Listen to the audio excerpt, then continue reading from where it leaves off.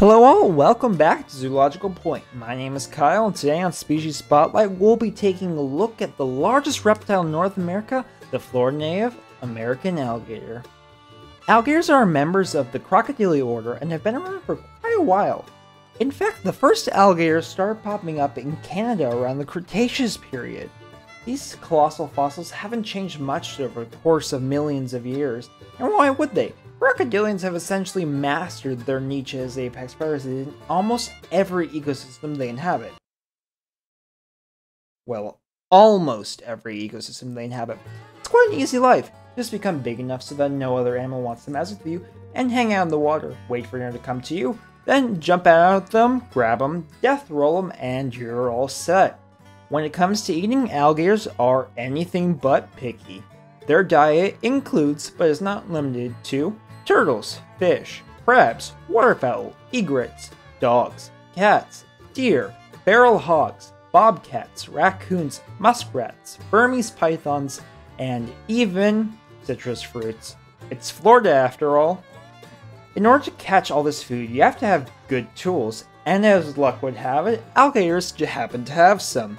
To be precise, they have about 80 of them. And it's not just the teeth that are impressive. The bite of an American alligator can exceed 13,000 newtons. That's heavier than 2 grand pianos. That's a surefire method of making sure that your prey will be flat. Sorry, I had to. Anyway, let's talk about their size. Now, at the top of the video, I mentioned that these guys are the largest reptile in North America. And they're quite huge. The average length for a male is about 13 feet long and about 790 pounds. And females usually measure in around 7.5 feet long with a usual weight of about 200 pounds. The largest specimen that's ever been documented was from Marshall Island, Louisiana, and this particular gator was 19 feet long. Crikey! Now, I've mentioned that you can find them in Florida as well as Louisiana, so let's talk about where you can find them. Alligators, of course, are reptiles and need a warm environment in which to survive, so it's no surprise you can find them in the southeastern United States. These prehistoric predators range from North Carolina all the way to Texas and can be found in just about every swamp, bayou, and wetland in between. Fun fact, the American alligator and American crocodile only overlap in one area, the southern part of Florida, as American crocs tend to thrive more in salt water. American alligators are an iconic species. They're even the state reptile of Florida, Mississippi, and Louisiana. However, their relationship with people has been a bit of a rocky one. Throughout the 1900s, alligators were killed and captured to be placed in alligator farms for their meat and skin, which can be used to create expensive clothes and accessories. In 1973, the American alligator was placed on the endangered species list and was protected under federal law. Today, they're listed as least concern, and there are approximately 5 million of these overgrown lizards roaming throughout the southern swamplands. Alligator farms are still a common occurrence, especially in the south, and continue to be questionable for their care, especially with the common practice of gator wrestling. The only good alligator farm that I'm aware of is St. Augustine Alligator Farm Zoological Park. Located in St. Augustine, Florida, this zoo focuses a lot more on the conservation of endangered crocodilians, as they have almost every single species here. They focus a lot on breeding and helping populations of endangered crocodilians throughout the world.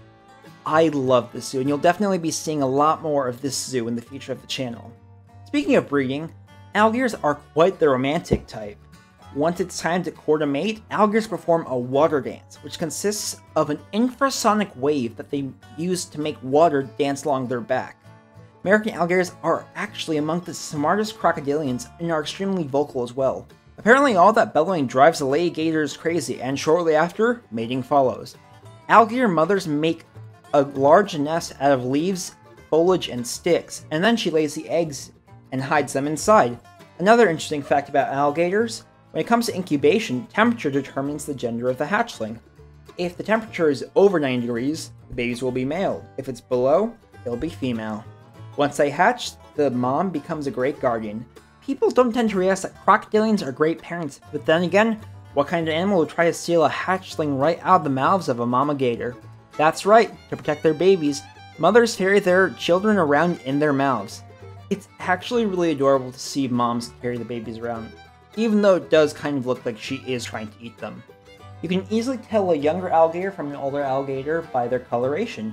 When they're babies, American alligators have very vivid yellow stripes. And if you don't think a reptile can be cute, you clearly haven't seen a baby alligator. Or heard one for that. Take a listen to this.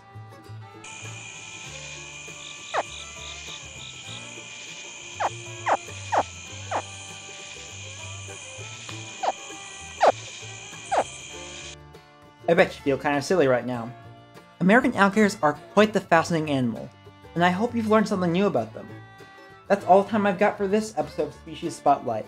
Thanks for watching. My name is Kyle, and I'll see you later, alligator.